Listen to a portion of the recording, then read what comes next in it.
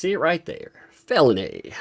Now, he's already got some problems, which I'll show you some other things as well. But you can see the information last updated yesterday, according to this, stating 2 counts of non-consensual dissemination of private images. Again, that's exactly like I said. I figured that's exactly what would happen too. It notes the warrant is a court order to apprehend the individual. I always like looking at the notes on this. Again, this is a governmental site. Do not call a governmental site, by the way. The warrant itself, if you want to see, now we already knew that there were phone calls where the police had discussed this incident, but this turned into an actual filing. Check that out. The reason all of this is happening is trying to silence Aaron. Now, personally, I would say that, you know, if you're sharing nude, if you're dumb enough to share pictures like that on the air, yeah, you should know better. Yeah, you knew. You were quoted by police. You're under scrutiny for sure. You shouldn't do that anyway. Okay, let's just straight up, 100%. But on top of it, you know, going out and doing this with the, you know, with a smile and a thumbs up, like, hey, look, I didn't do so bad. It just, I don't know. The complainant states that the following facts establish probable cause. July 17th, 2024. You notice how fast we move? The speed of law, by the way. So July 17th, we have these issues. We have this stuff brought up around, you know, that's investigated. July 17th, 2024, law enforcement took a report of the unauthorized dissemination of sexual images complaint. KR, again, we know who KR is, you know, KR, Kayla, fully identified in police reports, called in to report Aaron Einhold. So to make that clear, you can see who established the report. There were discussions over who did or, you know, didn't do this, what it's about.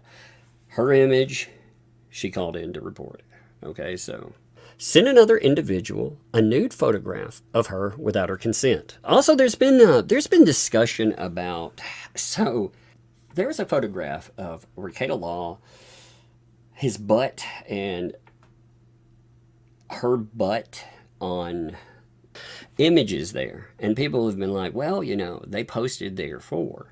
Well, it's not the same image. You know, now he can try to make arguments like that, but again, you're allowed to post things, and private photographs, that'll get you. It's amazing. You can dislike a person. Like if you don't like anyone involved, or you don't like a Ricada or whatever, you can still see the problem in this, I would hope. You know, you look at that, and if nothing else, you could look at this and be like, that was dumb. I would hope you could sit down and just, you know, note that that is a real problem. But on July 19th, KR, NR, and AI, all fully identified in police reports, they met with law enforcement.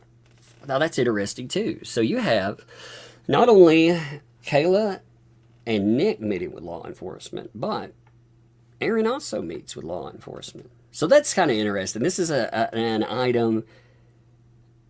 We had again heard about phone calls that were happening, but you know, it was the parties either, what's her name? Keanu or Keanu? I can't remember how to pronounce her name. But, you know, she did a video talking about it and the guy that everything was sent to. There was discussions there, but we find out a little more here. So KR reported over the course of several months, her, NR, and AI and defendant communicated via an app called Signal. But the purpose of the app, it notes, was to keep things private amongst each other. And they all agreed that nothing would be shared to others. Now, the reason that that's noted, the intent of the app, and that nothing would be shared is because if a photograph is shared there, and again, there is agreement, mutual agreement, that nothing will come out, you see how this is developing into a problem here. Again, the app itself, the nature of it, plus agreement. Okay, so KR sent nude photographs via Signal. there's been a lot of discussion about what that means, about relations and on. I'm waiting for the day when they just talk about their, I think it's pretty clear like some stuff was going on. But again, that's their business. Like it's wild. It never goes well though. Relationships like that never go well. Relationship, period. But when you add people in, what's it called? Polycule. In April, there was a breakdown, and defendants started talking negatively about NR and AI on an online talk show. In May, he started talking negatively about KR as well. I said Aaron, by the way. I don't know why I said Aaron. April. So defendant starts talking negatively about April. So scratch the Aaron talking in April, which is fascinating again, just because of the implications for everything here.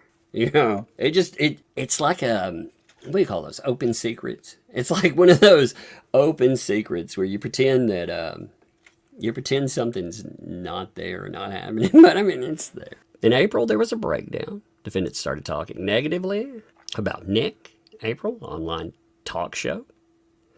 In May, he started talking negatively about KR as well.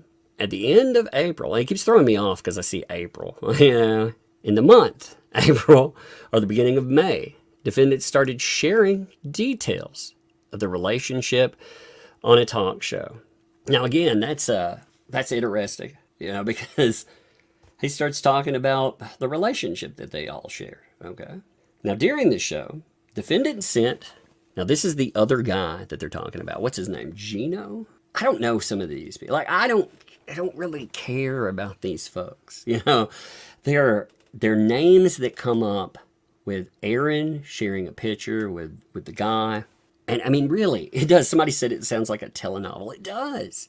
It sounds, it sounds like something that, if it weren't leading to cases and it weren't attached to it, I'd be like, that's okay, whatever. This is kind of, yeah. And, you'd have people, again, out of all of this, it's just, all of it reads somewhat like an insane telenovel, doesn't it? You have live streams plus other live streams. They end up with a house raid. Off of house raid, and I'm going to say allegations, since they're fighting those in court. Allegations of substances, allegations involving family and everything else. You already saw hot tub streams with all of these folks. They were together, so Aaron starts talking about stuff. When Aaron starts talking, background with him starts coming out. You find out about protective orders and other, it has been like a freaking telenovela. During the show, sent GB a text, which was a nude photograph of KR. She did not consent to this. So Nick Recator reported that there were pictures shared via the Signal app, and May defendants started talking about their relationship online. And on May 27, 2024, defendant sent GB a nude photograph. AI reported that there were pictures sent. So you see all it's all showcasing these people all talked to the police. They're saying, this is what happened, this is what happened, this is what happened. So again, they're just putting it all in here. So I reported there were pictures shown via Signal app. The relationship ended in April. It's throwing me off again. April reported that the relationship ended. She found out on July 12th that defendant sent a photograph to GB on May 27th, 2024. AI texted both GB and KT. KT, again, is the female Kiana. I'm not sure. I'm not sure that's, again, to learn pronunciations of people's names. Fully identified in police reports, who both confirmed that GB received a nude photograph of KR on May 27th, 2024. Now, they talked about that again. They talked about on a stream, actually, she talked about on a stream how the police had contacted her, how they had asked questions about this, wanted to follow up on it. So AI looked at defendant's phone records, which confirmed that he sent a picture video to GB on May 27th, 9:23 a.m., which would have been during his talk show that day. Now that's interesting too. So does she still have, or had at the time, I guess while everything was going on, she still had the ability to check his phone records? So that mean they're still on a shared account? Now again, we know that happened. We saw it happen live, but you know that. I'm like, I wonder if that was remedied. Are they still have access? A review of defendant's talk show from May 27, 2024 shows defendant and GB participating. The two of them talked about Kayla and about her tattoos. Yeah, the discussion went, your boy did good, right? Looks so bad. It looks desperate is what it does, actually. It looks very desperate.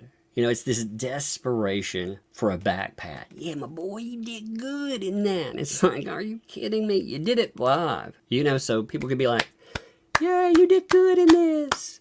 Nick didn't steal your woman away or whatever, He described KR as standing completely nude with her breast fully exposed. He further described a tattoo under KR's left breast in the photograph. Later, law enforcement was able to confirm with KR that she did have that tattoo under her left breast. Now, GB said that he deleted the photograph after. And yes, he did note that. After they sat online and they discussed it and all of this stuff, he did indeed delete it. They just had a public discussion of, if somebody sent me something like that publicly, and I were on a stream, I'd be like, why in the are you doing this? I wouldn't be like, yeah, good job, buddy. Because I wouldn't want to end up in the middle of a jackpot there. Because you could just as easily be brought up in this too. Because you're on the receiving end of it. You're making commentary about it. It's a not very good choice. But at the same time, I'm and again, that would be a very uncomfortable situation, I guess would be the best way of going with it. So this case, by the way, I have a feeling, I have a feeling that this is it's going to go on for a hot minute. Not just this, but all of this case is going to go on for a hot minute.